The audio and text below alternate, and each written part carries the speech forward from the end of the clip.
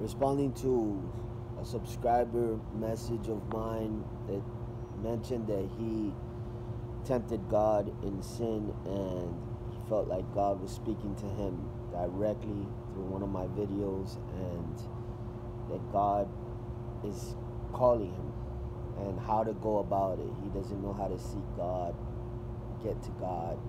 How does he even start, was his question. So I want to make a video. If anyone else has any questions or whatnot, I'll be gladly to make a video for you as well to help you on your way to get to seeking God. Right? So, but it's not difficult, it's not complicated. It comes down to some basic principles. Right? One, be real. You have to be real with God. Don't be fake. I can't emphasize on that enough. Right? Because he already sees the inner parts of you. So he knows when you mean it, he knows when you don't mean it. And if you don't mean it, tell him that you want to mean it, but that right now you don't mean it. In other words, if you don't love God, be like, God, I want to love you. It's better than saying, God, I love you, and your heart is far from him. The Bible talks about how people were speaking a lot of stuff, but their heart was far from him. And so he sees that. So that's the first thing. Whatever you're going to say to him, mean it. If you need help, there's no shame in asking for help from God, man. We all need help. So actually, he loves that. He loves a humble heart. So the first thing I would tell you is, like, get in a position where you're in a humble position. Usually I get on my knees. So I tell people to get on their knees because it just shows like he is Lord. And then it shows that you are not, and that you need him. And so then when we do that, when we get on our knees, it's a big deal, I believe. And so from that point, you can direct your prayer to Jesus Christ. And I just think that it's not about being eloquent. It's not about, because that's religion, right? Religion is saying the right words, the right phrases, the right thing to get the so-called results. That's religion. But I'm not telling you to do that. I'm telling you to speak from your heart to God. Everybody's in a different place, in a different platform, a different level, a different mind frame, and a different. So what worked for me is, it came from my heart at that particular point in time. So like I said, the first thing, the basics is to get right on track with God is just to say, God, I want to be on track with you. I want to be with you. I want to be connected to you. I want to go to heaven. I don't want to go to hell. Something as simple as that. You're letting your heart be known to God, and he is listening. And God himself is humble. He wants us to be humble because he himself is humble. And so what that means is that when God will listen to a prayer, and he's not looking for eloquent words and all that. He actually despises people that despises talk. And like for example, there was a Pharisee in the Bible that he looked up straight to the sky. He's like, I fast twice a week. I do all kinds of all my ducks are in a row kind of thing. He was exalting himself.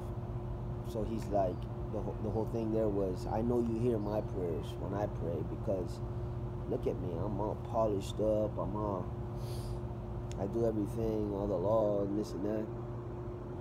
And God did not hear his prayer.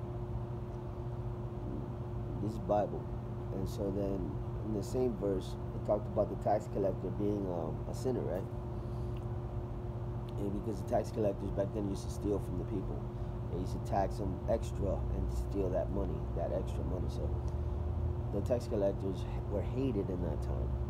And obviously God, is not in favor of any thief, right? So the tax collector had a moment, kind of like your moment, where he felt like, I'm not right with God, but I don't even know how to begin. I don't even know how to get right with him. So the tax collector didn't even look up to the sky. He said, I'm not worthy, I'm not deserving. In his heart, he's like, man, just have mercy on me. Something as simple as that. You're saying, I'm a guilty sinner, have mercy on me. And then the Bible says that God heard the tax collector's prayer, but he did not hear the so-called religious prayer that the man made that was checking off all the boxes and living the right type of life. God didn't hear his prayer. And so God was showing us his heart, and he was showing us, listen, if you come at me in this direction, I'm going to listen to your prayer. If you come all exalted, like your crap doesn't stink, so to speak, no, that doesn't fly with God. It doesn't fly with God at all. So be sincere, be genuine, be real, be transparent with the Lord. Right? And from that place, you could go all the way to the end of your journey. I'm not even going to say from there to here. I'm going to say from where you're at all the way to the end of your journey with God. You can go with having those basic principles.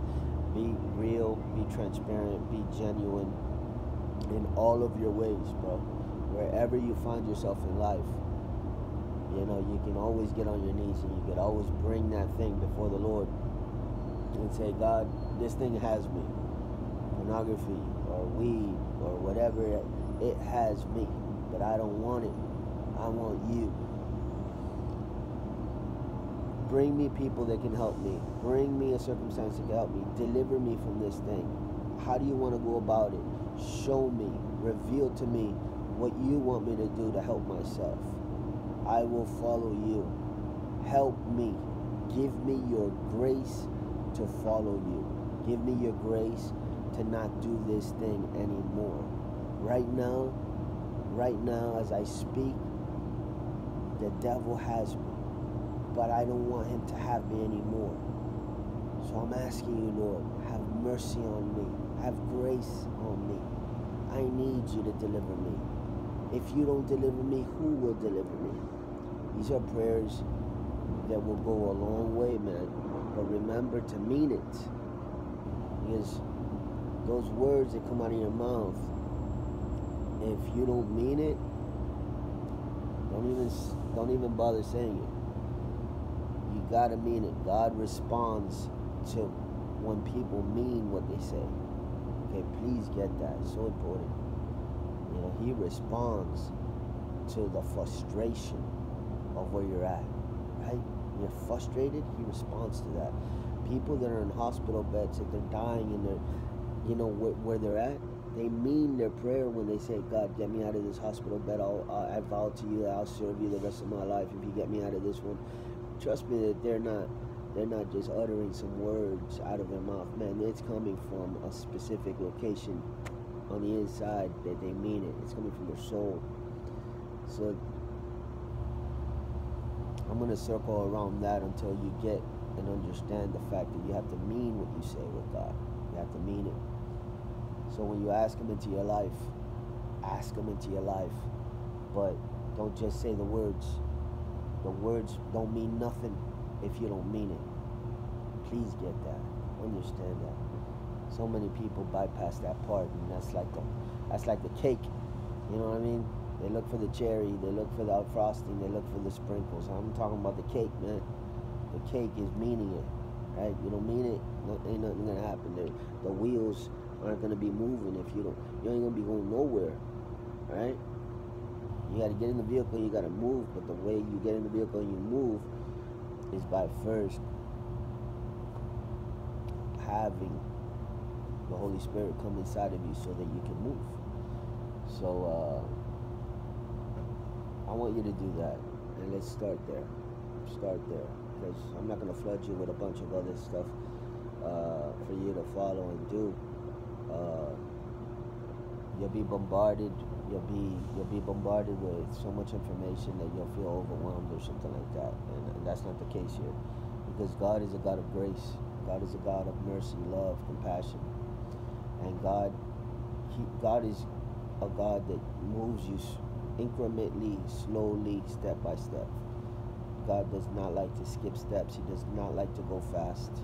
He does not want you to go from 0 to 100 in a much notice, because when you do that, you invite a whole lot of mistakes and errors to occur. It's better to go nice and steady and slow and get it right than go 100 miles per hour and have a wreck. Have a wreck. And the devil can work with that. So, whatever it may be, my brother, that's bothering you, if you just understand the Lord is for you and not against you. That's the first thing that you have to have in your mind. That the Bible says that he's not willing that anyone would perish, meaning go to hell. He doesn't want you to go to hell. So have the mindset that God is for you and not against you. He's your hero, your friend, your father. And he's not there rubbing his hands together saying, looking at you like you're prey or something like that. Like, that's the devil. Don't confuse one with the other. So yeah, look at God like he's your best friend, man, because he really is. He's the only one that's faithful, right? And he's the only one that's really going to be there for you when all hell breaks loose, when everybody leaves your side, when the world turns its back on you. He's the only one that's going to remain. Okay? So have that in your heart and understand that God is love. Okay? God is not judgment. He's not hate. He's not wrath. God is love. So start there, my brother. Start there and move from that platform forward. And start asking God for what you need and what you want. The very fact that you watch these videos, I just believe that he maneuvers you, moves you with these videos in the direction you should go. Right? And it's just a matter of following his lead of saying, okay, we're going in this direction. When he says we're going in this direction, don't go in this direction. Does that make any sense to you? Don't make it worse on yourself. Don't turn your back on God and then what's it called? And then think it's gonna work out for you. It's not. It's not gonna work out. So, but God is merciful. He's graceful, right? He knows the end from the beginning. So he already knew that you were gonna make the mistakes that you were gonna make. It didn't catch him by surprise, right? That's comforting to know for a lot of us to know that God already knew you were gonna do that. And so when you did it, it's like, all right, get back up, follow me. Get back up. We're headed somewhere, right? We're going somewhere, right? And the journey is rocky sometimes. It's rocky, especially with the spiritual warfare, and that's why he says walk by faith, not by sight. Don't walk with your feelings. Don't walk by faith and sight. Keep your eyes on the Lord, your mind on the Lord, your heart on the Lord at all times, and he will direct your path, right? You may have plans, but he will order your steps when you put your heart in his direction, man. Just